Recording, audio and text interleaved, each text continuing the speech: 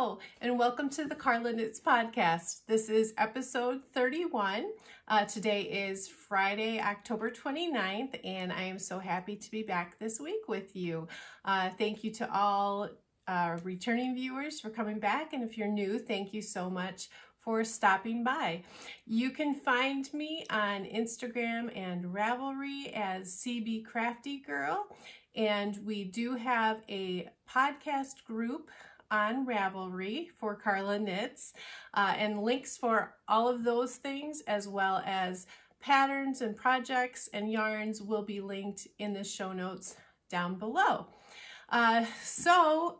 Speaking of our podcast group on Ravelry, we haven't really had anything going on since our last make-along. What was that, our Merry Make-Along for making Christmas things? Is that right? Was that our last Make-Along? So I would like to start a new Make-Along. I had asked last week if people would be interested because things are a little quiet in our group. So I love when things are going on and people are excited about making things. So I had asked if people would be interested in a Christmas sock along or something to do with Advent, and a couple people, well, several of you did respond, and I appreciate those of you who did respond on YouTube comments if you were interested or not. So some people were interested in Christmas socks and in Advent make-along, so we are just going to do one big make-along, and I am going to call it HollyJollyMAL, so make-along, and I'm going to be hosting it in the Ravelry group. That just keeps it a little bit easier for me. So there will be a chatter thread and a finished object thread, which I will be opening shortly. The make-along will begin on November 1st, so that's Sunday already, November 1st, and we'll go through January 15th. And so this will be an all-encompassing Christmas and Advent or winter holidays. Any holiday you celebrate in December is fine, anything festive. So it could be Christmas socks for yourself. So I know, I am getting ready to cast on some Christmas socks with some Christmas yarn. So anything like that. I know a number of people have Advent calendars coming for December to start, and December projects with those Advent calendars. So anything you are making with that would be fine. In the chatter group, I would love to hear what projects you are thinking about making during this time, or specifically with your Advent calendars. It could be still Christmas gifts that you are making for people. That would be fine. So I'm going to say no whips allowed unless they are under 50%. And they do have to be specifically geared toward the Christmas, this time of year. So Christmas, Advent, winter themed. If you celebrate any of the other holidays, Hanukkah, Kwanzaa, any of those are just fine to participate in this MAL. So again, it's going to be called the HollyJollyMAL, hosted on Ravelry, and I will be pulling prize from the finished object thread and the chatter thread following that January 15th deadline. Physical prize or prizes will be open to U.S. residents only, but please feel free to participate. If you are from out of the United States, I will just gift you a pattern prize of your choice on Ravelry up to a certain dollar amount. So I'm still working on figuring out prizes for that. So I hope that is all that I need to say about that Holly Jolly Make-Along, but I'm really excited now that Halloween is almost done. My thoughts are turning towards all things Christmassy, so really excited about that. And just one more thing about Advent, we did have a 12 skeins of Christmas mini skein swap in our group. So for those of you who have participated or are participating, if for some reason you did not connect with your swap partner, or if things went wrong, please do let me know, because I do want people to have fun and receive mini skeins who wanted to. So please, if you did sign up for that and had any trouble, please do reach out to me in a message on Ravelry. But I hope those of you who did partner up have talked with your partner and maybe are already have received your box. I did receive my box, so I'm really excited. I partnered with Tiffany of the Woolen Homestead, so I was really excited that she agreed to be my partner. So I have already received that package and she received her package, and I confess I really, really want to open it, but I'm going to be good and wait till December. So all right, I think that is all about the Holly Jolly make along and about Advent. Going into the knitting portion, knitting and crochet, I first wanted to share this hat again. I did share it last week. It does have its pom-pom on this week, and it is just a snap-on, so I could use that other pom-pom that I had chosen as well. But I think this is so sweet. And the reason I'm showing this again is because this hat pattern comes out today. It is published today on Ravelry. This is called the Autumn Crush Hat by Julie of Twin Stitches Designs, and I will have it linked down below. This was a really fun, quick colorwork hat pattern. It has a lovely cable ribbing detail here, and then this lovely colorwork. And I did not buy any new yarns for this. I simply used, it's a DK weight hat, I simply used some DK weight leftovers to knit this up, and I think it turned out really fun and bright. So if you like color work or want to try it for the first time, I would highly suggest this beautiful pattern. All right, on to some finished objects. I finished my Betwixt shawl, my Halloween spooky shawl. Did you catch the little skull on it? It is a little spooky. So when I saw this pattern come out on Instagram, I just thought, I like it. It's so creepy and crazy and not me, but I really want to make it. So this shawl, the Betwixt shawl, is by Amba O'Brien, and it comes in 2 different weights, a fingering weight and DK weight. I made the DK weight version, and I will go ahead and take this off right now so I can, oops, share it with you a little better. So here it is. You can see it is a fairly long shawl. It did block out fairly long, so really good for twisting around and wearing it scarf-like around the neck. So this gray and blue portion is mosaic knitting with slip stitches, so those are slip stitched flowers on there. And those 2 colors, the gray is from Noble Character Crafts.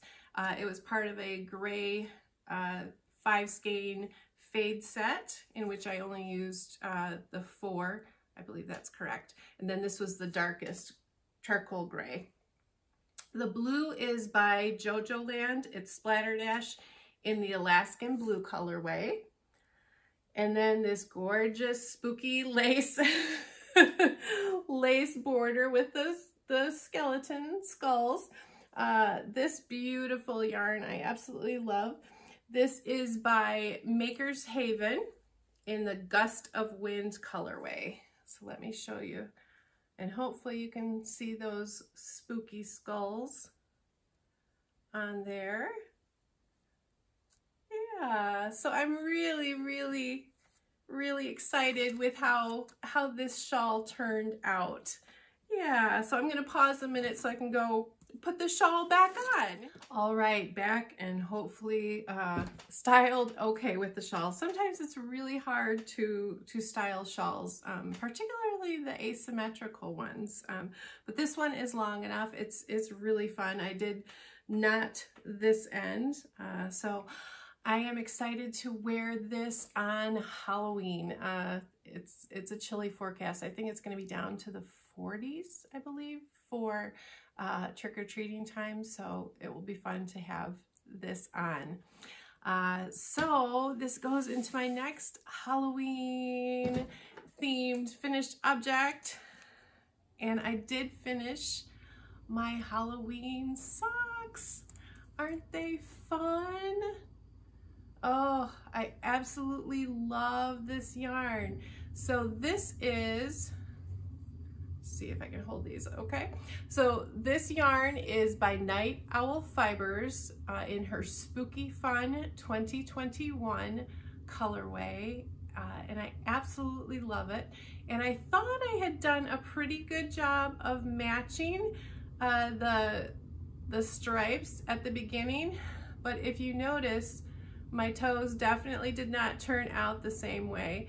I'm trying to think. This was my first one, and this was my second one. So I'm not really sure. You know, just a little bit off. But I don't think it really matters. They're so crazily and happily and Halloween trick-or-treaty color striped that I don't think that mismatching toe or not perfectly matched toe is going to matter. So I did finish my Halloween socks. I am really, really excited to have these done. Yeah, so I will be wearing these socks on Halloween along with my shawl. So now that Halloween is almost here, my thoughts are getting excited about some of those other Christmas holidays coming up, but I'll get to that in a little bit. Good unfinished objects this week. I have a third finished object. This is the Hexagon baby blanket. Hopefully you can see that. Last week I had shown that I had 2 skeins of this yarn crocheted into this blanket, and I had said when I put the third one in, I was gonna stop and show you guys to see what you thought if it was a big enough baby blanket. But I crocheted that in there, and I think that's absolutely a very decent size for a baby blanket. So that took 3 skeins of yarn. I had 6. It's Universal Yarns Cotton Supreme Waves in the Heliotrope colorway. And I wasn't sure if I should block this crochet blanket, but I thought, you know what? I want to see how it washes up. I'm going to give it to a new-to-be mom. So I did, and it washed up so nice. And if it is possible, the yarn got even softer. So I absolutely love this yarn, and thanks again so much to Frida and Mallory for giving me the yarn as part of their knit along of the Autumn League pullover. I absolutely love this yarn, and now I will have 3 skeins. I do have 3 skeins remaining, so I can crochet another baby blanket at some time in the future. So it was really fun to crochet this. I used a tutorial on YouTube by the Keep Calm and Crochet channel for a crochet hexagon. So I had never done a hexagon blanket before, but this was really fun. So I enjoyed it, and I can absolutely see myself making this pattern again. So that is my third finished object. So that is pretty good. Going on, I only have 2 whips this week because I did finish 3 projects. So we are moving right along here. My first work in progress is my Christmas sock. It is a Christmas sock for my son's fiance, Kelsey. And sticking with spooky theme right now. See, I guess I must like some spooky things because I found the stitch marker. I don't even remember getting that, but it's a tiny skeleton. Can you see that? Kind of fun. So where he is hanging from, that is where I was last week. So very little done last week. And this is as far as I have gotten. So I've gotten the heel turn, and I'm working heel turn and gusset, and I'm working down the foot. This is a self-striping DK weight yarn by the Freckled Whimsy. And I did do something that I'm not really happy about.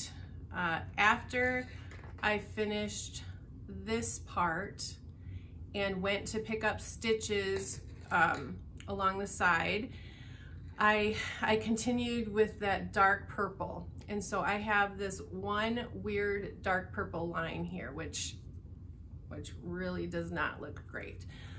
But I got too far along, and then I kind of noticed it, and it started bugging me last night, but I was already well on my way. So I'm like, does it bug me enough to pull it back? I'm saying no, because it's just a sock. So I think it is okay.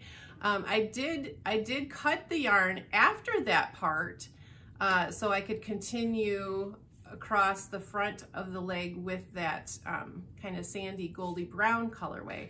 So what I should have done was started it there when I started picking up stitches. So I will know to do some yarn management that way on the next sock. And I don't know that I'm going to try to make these match exactly.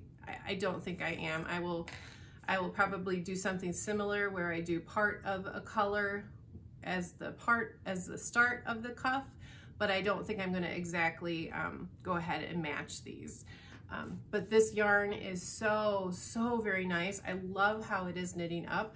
The colorway is spicy, so that's kind of fun. The light bulb stitch markers are notating every 10 rounds, so just to help me with my counting and how long to knit it. I knit Kelsey a pair of socks last year, so I do have her size, and I have seen her wear those socks, so I know I do have the right size for her. So I'm gonna continue on with that. So that is sock number 1 for Kelsey for Christmas, and this is my last Christmas gift that I am intending to make.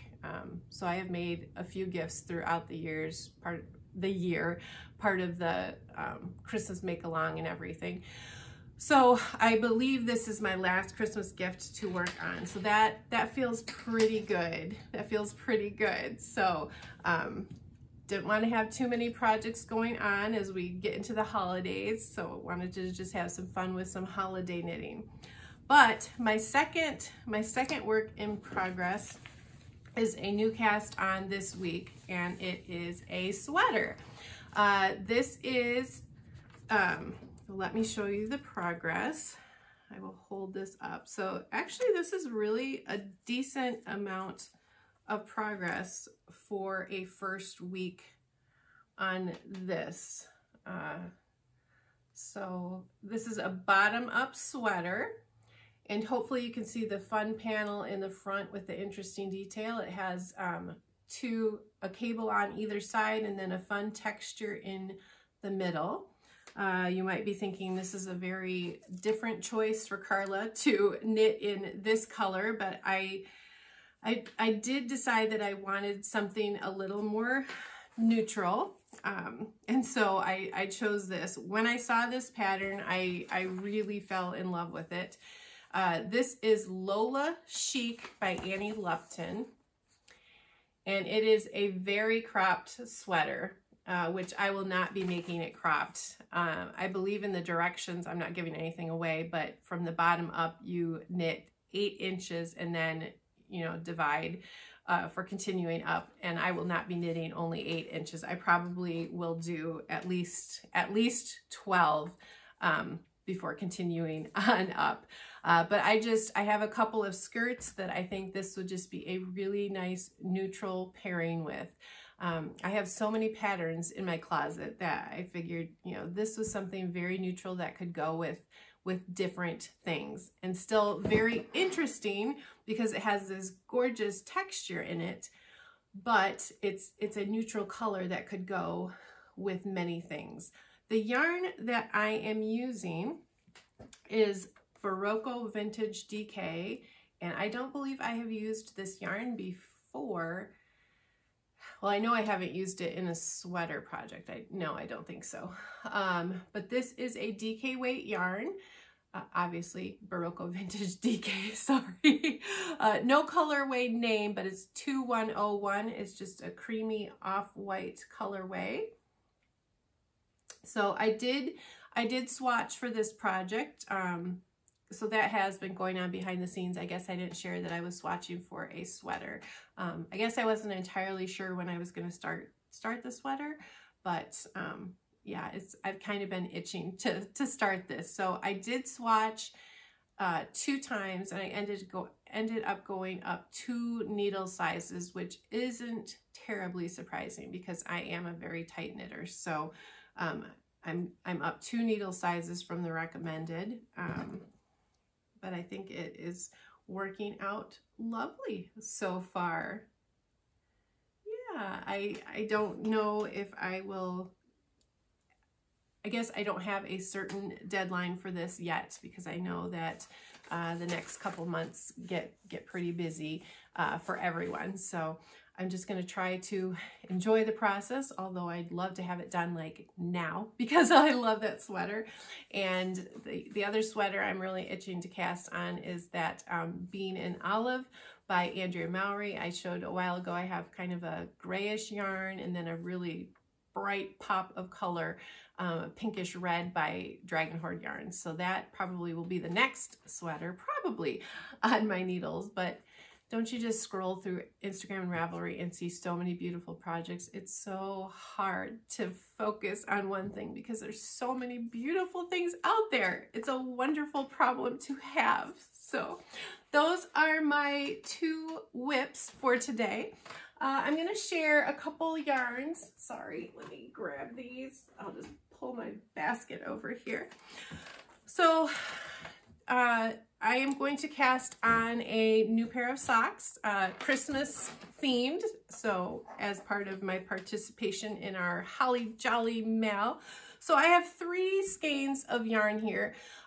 These are not new. They have been in my stash. These have been for a couple of years. This one came in last year, and I will just put it out there. I wonder if you have an opinion which one I should cast on. This one is by Bumblebee Acre Farms, and it's the Red Barn in winter colorway. Isn't that gorgeous? Oh, I absolutely love that. But since it talks about winter, I was like, well, you could also work on it in January too. So I don't know if I should cast that one on. Or this is another Bumblebee Acre Farm in the Victorian Christmas colorway. And there are so many just beautiful colors in that skein of yarn. So thinking about those. Or I have this lovely sock set by Teeny Button Studio. And obviously this is a Carla color, but to me it doesn't really scream Christmas, but it is one of her Christmas colorways, and it's called Merry and Bright. And this is really super fun too. So I'm not sure, you know, I was leaning towards this, and then I took this out last night and I'm like, ooh, now I really like that. So let me know what you think I should cast on. You know, ultimately I will choose, of course, but I'm curious, which one would you cast on? So, and those are only a couple of my Christmassy yarns, but these are the ones that kind of spoke to me right now. So I pulled those out of my stash. So I do plan on casting that on very soon. So with that, I guess we have come to the end. Not a whole lot to chatter about. I guess it's been a pretty busy week. We had a choir concert for my daughter on Monday, and she surprised us by singing a solo, and she did a great job and had a lot of applause. She sang a song by Olivia Rodrigo. Just really, really surprised us. It was a nice surprise. Almost made mom cry. So that was really, really nice. And then on Tuesday, our son Ryan, who lives in Kearney, he came home for a visit. So we invited Aaron and Kelsey over too. So I had all my kids here, and we had supper together and just had a nice time visiting. And I made pumpkin bars for dessert, so that was really fun. Then just work and school and everything, and looking forward to Halloween and passing out candy for the trick-or-treaters. I got a pumpkin for Jenna, but I don't know if she's going to carve it this year. She may have some other plans. She's also busy with work. I don't know if I ever shared. She did get a job. She was a lifeguard this summer, and then she did get a job at a restaurant about 25 minutes from here. So she is busy with that. So I know she does have some work this weekend. So I think that is all from me today. So I hope that you are all doing well. I hope you are enjoying fall. I have been enjoying the beautiful fall weather here, some of the beautiful colors. We had a lovely day that was all rain, which we so desperately needed, and it just felt like fall. It was wonderful, and it's chilly again today, so I absolutely love this time of year. So enjoying snuggling inside, wearing the hand knit socks. I have another pair of Halloween-ish socks on right now, so enjoying starting to wear the socks. So I hope that you are all well. I hope that you are enjoying whatever crafty thing you are working on. I hope you have a fun Halloween if you are celebrating or celebrating through your kids or grandkids. Hope you have a fun weekend, and I will be back with you really soon. Thanks, guys. Take care. Bye-bye.